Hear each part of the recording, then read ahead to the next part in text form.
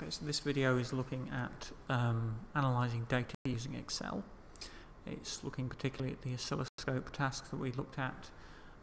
If you were in the sessions in the classroom that week, we've brought some musical instruments in, some electrical instruments, so a ukulele, a mandolin and a guitar, and looked at plugging them into the oscilloscopes, collecting notes from them. What I've got here to start with, to build our tuner Excel, is a series of files. On the bottom you can see labelled G4, F4, E4, D4 all the way through.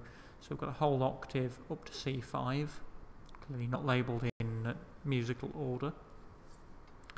And what we've got in those files, if I click one, we've just got a time column, apologies, we've got a time column and we've got a voltage, so the voltage of our signal. And you can see there's a few blank cells towards the top of the B column. There was clearly a little bit of a delay on our oscilloscope when it collected the data. But these are all nice clean signals, there's no noise on them. So what we're going to do is calculate the frequency of those signals. There's a few different ways we can do that. So first way I'm looking at is the tuner file on my website. It's just called tuner. And I'm looking at Calcs 2 because that's the simpler one. It's the one that you're guided through in the crib sheet. If you want to look at Calcs 1 and explore it on your own, you're more than welcome to. But Calcs 2 is the one I'm going to start with. That's the one that is more valuable for you to understand. Now the first two columns are purely calling through data from these other sheets that are hidden behind our calculation sheet. So what we're saying is, first of all, if there's an error, show a blank cell, okay? Just hide any errors. But then what we're saying, that the main bit of the function is indirect concatenate, so put together. If I put together everything that's here, that actually says quotation mark, apostrophe, quotation mark. So I'll just give me an apostrophe. Then I want whatever's in cell D1. Then I want another apostrophe, an exclamation mark, and an A. And then I want the row number. Now, it might be difficult for you to imagine what that's going to look like. So if we go into formulas, we can see what that's doing when we click evaluate formula. So that's the formula I was just in. Excel underlines the bit it's going to calculate. So if I click evaluate, it will show me in cell D1 it says C4. The next thing it will do is work out the row number, row 1, because I'm clicked currently in row 1. The next thing it will do is put all of that together. So we've got quotation, apostrophe C4, apostrophe exclamation mark A1. So it's going to do the indirect of that. It's going to say whatever is in sheet C4, cell A1, which happens to be x-axis. There's no error there, so it's just going to show me x-axis. If I was to go into sheet C4, change that to hello, and go back to my calc sheet, it's changed it to hello. But if I were to look at a different sheet, C5 say, C5 still says x-axis in cell A1, so it hasn't changed. Let's change that back before I save it and forget. So these first two columns are doing exactly the same thing. The only difference is that in column A we've got an A in the middle of the formula because we're interested in column A. And in column B we've got a B in the middle of the formula because we're pulling column B through. So clearly we need somewhere to define our worksheet which we're interested in. So I've just said that's in cell D1.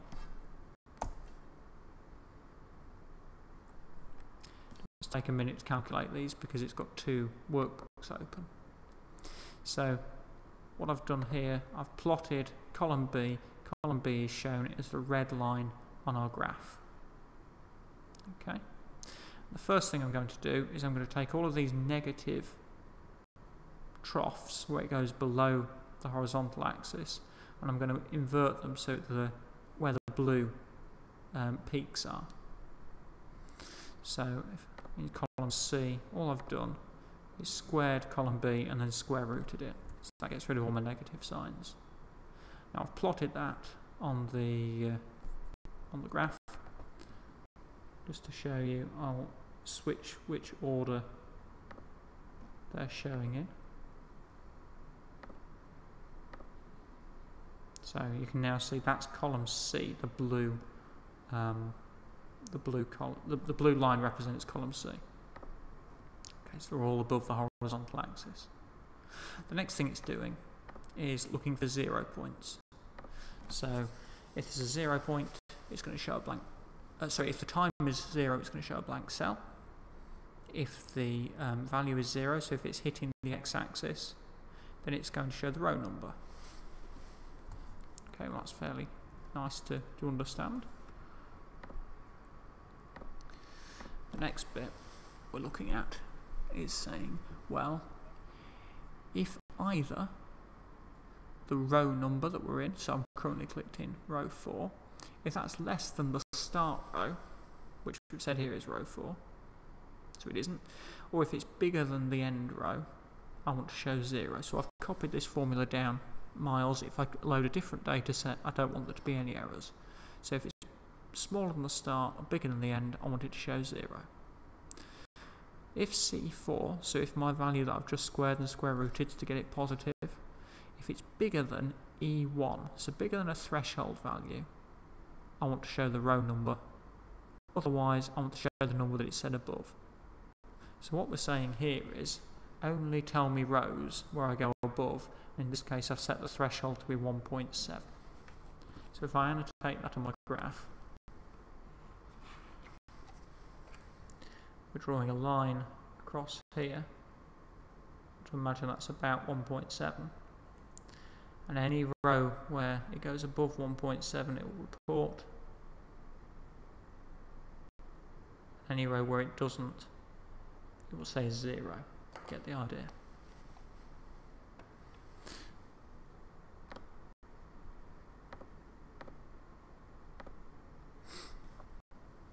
So that's fine. Next bit we're saying, okay, well if F3, so if the row above is a Z, and D4 is blank, show a Z, so it must be 0. If the row above is a Z and D4 is not blank, it must be a peak. It must be coming over this threshold line. If the row above is a peak, so if the row above is above the threshold, and E4 is equal to E3, so if they're both over the threshold, then I want it to show a P. If the row above is over the threshold, and they're not equal, then I want it to show a Z. So the first case, is broken down into 4 sections. This first section, if both values are 0, or both values are below the threshold, shows Z. This next section, if one value is below the threshold, so the row above is below, and the next value is over the threshold or equal to it, show a P. If the row above is equal to a P, so it's already over the threshold, and this value that we're looking at here is also over the threshold, also show a P.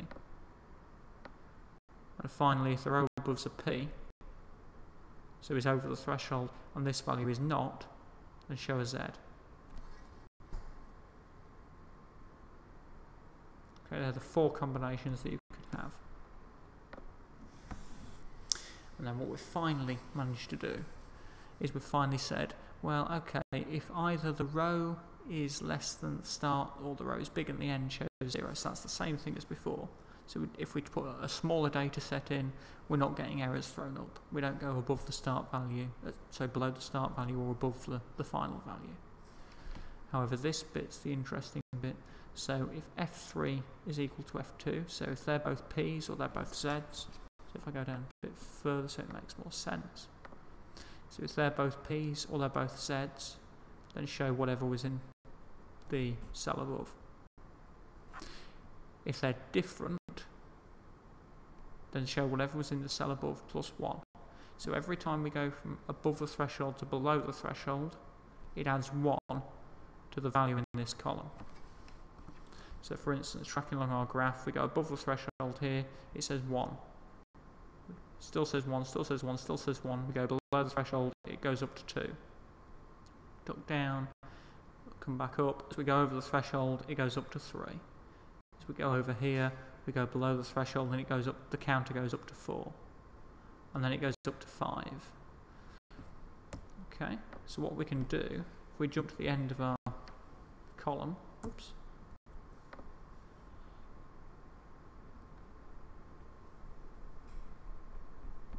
jump too far, apologies.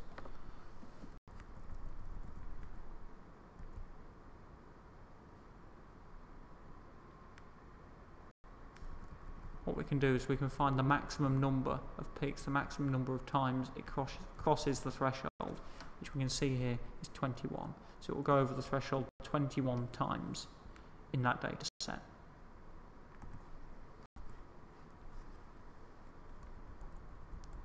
So our time duration we can calculate.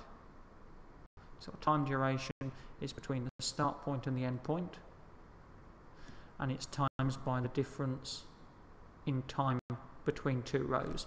So that's the difference in time between 2 rows. That's the number of rows we're interested in, the difference between the start and the end. So that's the time duration we're interested in.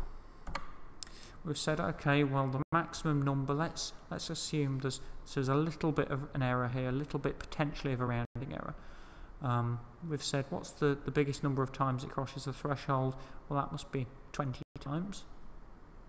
I've taken 1 off, because I've said, okay, well, if it crosses 20 times, maybe it just crosses, maybe I've got a little bit of extra data at one end or the other.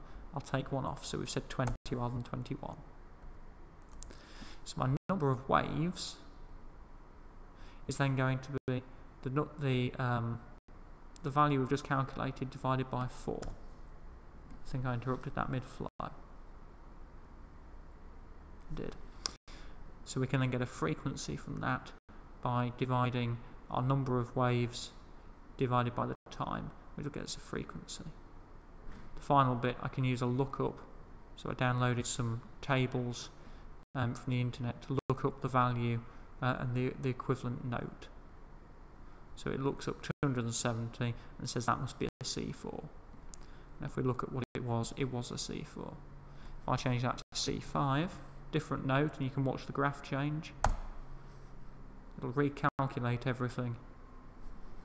You can see we've got twice as many peaks now, and it said that must be a C5, and you've got almost double the frequency. So that's the first method of tuning, but that relies on nice clean data. It relies on things crossing or coming close to the 0 threshold, and that's not necessarily always the case, particularly with musical instruments that are not, maybe they've got a battery powering them, maybe it's not a particularly clean electrical source. So the second method that was proposed is a little simpler in a way and harder in another. So I've just done this on one set of data for now. Not sure if I have other set. No, I've only got one set of data in here. So this is file tuner2. So what we've done, I've just got a set of data, but you could call it through like you did from the for tuner1. You could apply this in the same method, but it's column C through to H, and then these top 3 are the interesting bits. So column C is just telling me the row number. It's just a quick way of identifying the row number equals row. Okay. And I appear to have typed something there. There we go. I'm just going to close my other spreadsheet so it runs a little bit faster.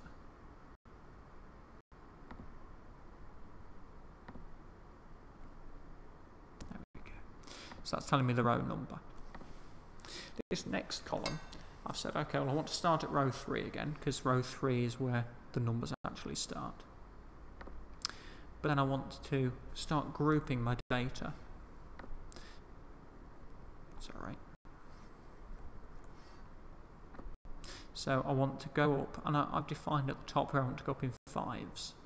So I want to go from 3 to 8, from 8 to 13, 13 to 18, so I'm just adding the previous number and cell D1. If I then want to change that and go up in 10s, I can change that and go up in 10s. I want to go up in 20s, I can go up in 20s. Okay.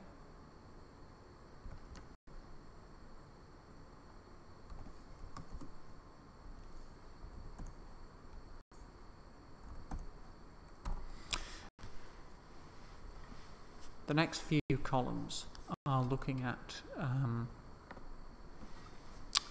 separating out the different values, so grouping the data if you like.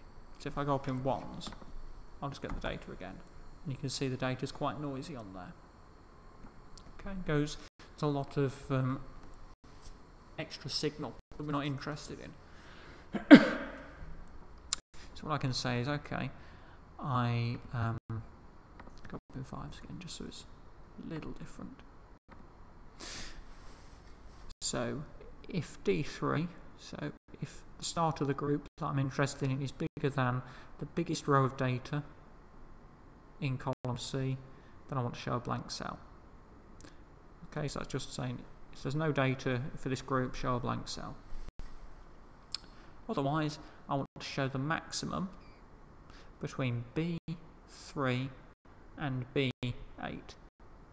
So what's the biggest number between B3 and B8? So that'll be the top of the group.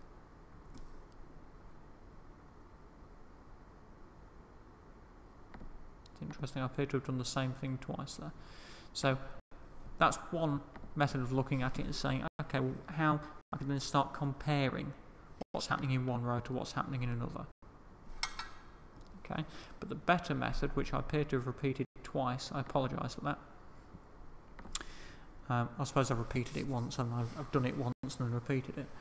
The better method would be to look at the difference between the start of the group and the end of the group, and to say what's the gradient of that group. So I've said I want to do the value in B8 minus the value in B3,